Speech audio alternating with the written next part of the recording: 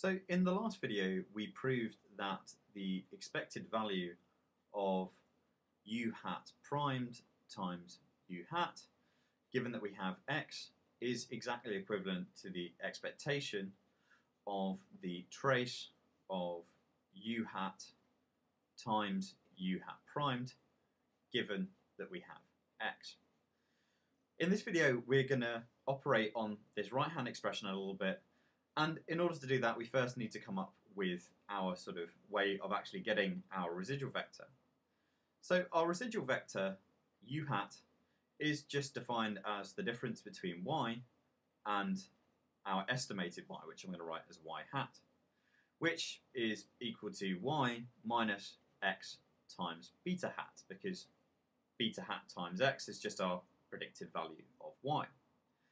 And furthermore, if we substitute in the explicit form for beta hat here, we're going to have that this is equal to y minus x times, open brackets, x primed times x, all to the power minus 1 times x primed times y, which then we can write as, open brackets, I minus this whole second sort of expression before the y is just px, our orthogonal projection matrix, all times y.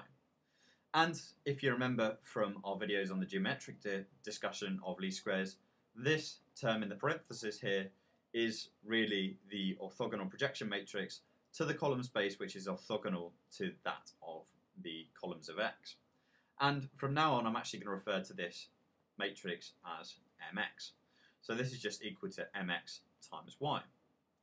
And since we have an expression now for our u hat, we can go ahead and actually come up with an expression for u hat times u hat primed. So u hat times u hat primed is just equal to, well, mx times y times, and then if we're taking the transpose of this thing, so then we're transposing everything on the right hand side here.